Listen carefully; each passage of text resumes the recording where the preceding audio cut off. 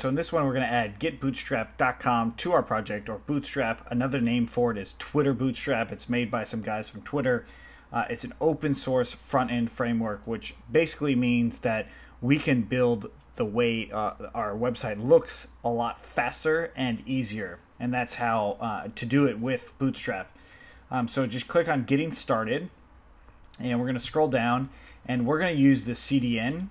And I want to note that 3.2.0 is what we're going to be using for this one. And so go ahead and copy all of these files here. I'm going to copy them, and I'm going to go into my base.html. I'm just going to paste those in for now and save them.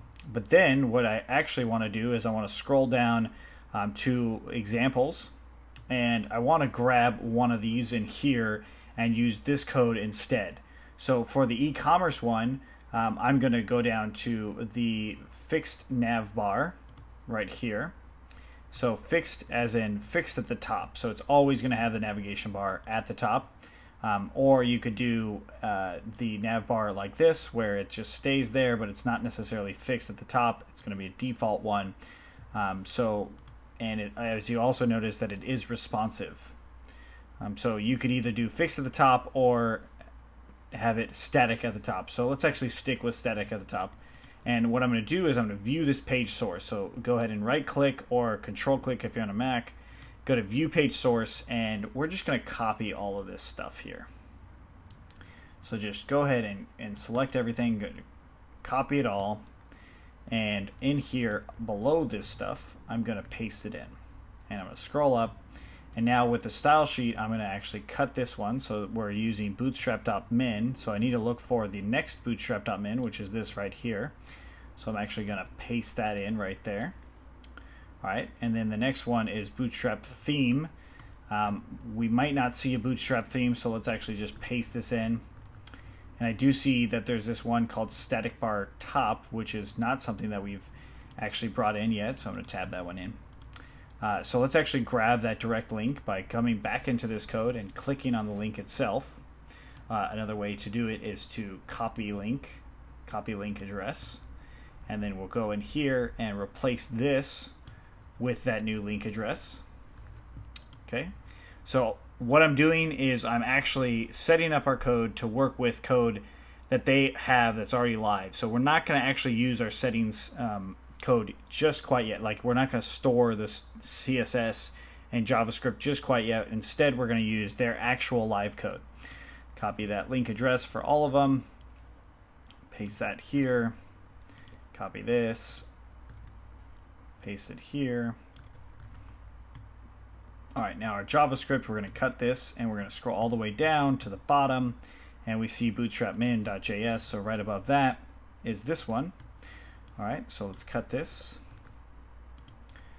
tab that in, and let's just make sure that it is using version 2. So let's go ahead and click on it, and we see version 3.2.0.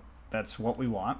So if we actually go to our max CDN without those first slashes, just go ahead and copy that, paste that in.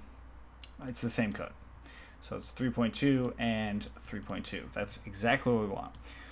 Okay, so now that we have that, let's actually remove this H1 way up there and scroll down a little bit, and we are going to put it into this Jumbotron right there. So all you did was replace some text, some code, and all that, so ours will have Bootstrap working on our site. So what we should see in a second is when we refresh this, it should look like this, but instead of navbar example, it'll say hello anonymous user. So if we do a refresh, we need to make sure our server is running, of course. So python manage.py, run server. Make sure that you are in the main root of the project. So python manage.py, run server.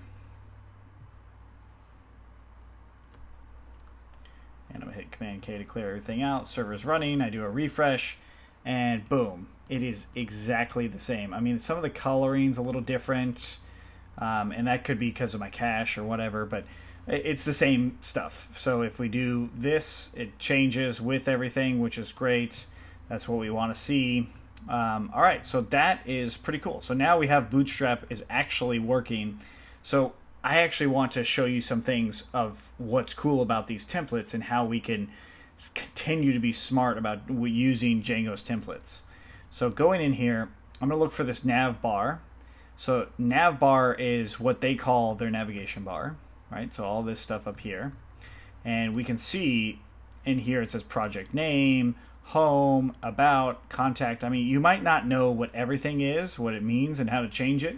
But you can see that, hey, this white text right here, I could probably change a lot of this stuff, and it will change for me. So if I change home to welcome and project name to CFE e-commerce, and I go back into Chrome and refresh, I see, oh, look, I just changed that and welcome. Perfect. That's something that's nice about HTML, and you can play around with it a lot and kind of change things. And we see drop down here. So back in here, it says drop down. So how about pull down and pull down, right? So like, I definitely encourage you to play around with this, because if you don't know HTML that well, it might look intimidating at first, but luckily with Sublime Text, it changes the color of each thing, right? So like the white is stuff that you probably can change. But do keep in mind, if you make a mistake, like if I accidentally deleted those things and came back in here and refreshed, I might see errors come up, or I might not. Sometimes it doesn't actually show them. But let's make for sure that an error is going to come up. And by doing that, look at that other code went away, even though it's still there. So we bring it back. Some browsers are smart and they fix some of those errors in that code. Some browsers are not smart and will not fix that. Like Chrome in some cases will recognize, oh, hey, like a new link has started, so we can ignore the fact that this other link was removed for some reason, right? So Chrome and Safari will be smart with stuff like that, so just keep that in mind. Firefox too, probably. So sometimes you will have errors in your HTML, and that's okay. Just make sure that you're looking through in here that the errors are minimal. And Sublime Text, again, makes it a little bit easier to see if there is an error.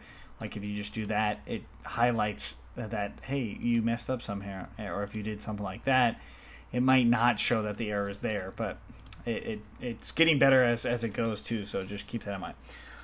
Okay, but what we want to do is we actually, like I said, want to be smarter about these templates. So instead of having the nav bar inside of this base.html, I want to include it in, but I don't want it to be actually there, so the code itself. So I'm going to cut it out of here and just do include navbar.html. So this include tag is pretty cool. It allows us to include any other template that we want. So let's see that in action. I have to create the new file for this navbar, so I'm going to save it. Inside of templates, I'm going to add navbar.html, paste that in, everything that I just cut. If for some reason you didn't save it correctly, you can always go back to the source and just copy all of that stuff there and paste that in. All right, so now let's actually take a look at our new one. Now that I did this include and I refresh in here, it looks exactly the same as it should, because all I did was replace the code with the code. I mean, I didn't change a whole lot by using include. Now, if I changed the location of include, well, it might make some differences. So if we change it, it pulls it down there, right? So that is kind of cool, but now all I'm doing is replacing one line instead of a bunch of lines and allowing me to kind of change things on the fly, which is really cool. That's something that's really nice about using Django's templates. So the next thing that I would want to mention is something called blocks. Blocks are really cool. So we are going to introduce blocks now, and we'll do that in the next one because it should be its own self-contained lecture. But what we have here is blocks allow us to inherit from another template. So let's actually get started with that right now.